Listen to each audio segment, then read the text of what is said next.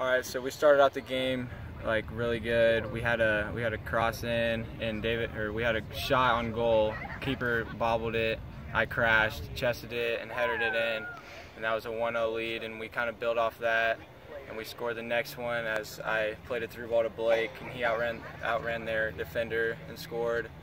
But we really didn't play to our full potential. We kind of like got chippy with them, and we're mentally weak this game, and we're gonna learn from that. Yeah, the second goal, we just saw a ton of space. So he just played it. It was a nice, easy run. Just tapped it in.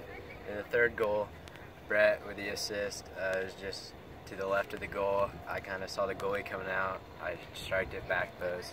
And it was kind of a stress reliever because 2-goal lead is much better than 1. Yeah. And as time goes on, we're learning how to grind out wins, and it's getting better for us because we're going to learn how to do that when you learn how to do that in the playoffs.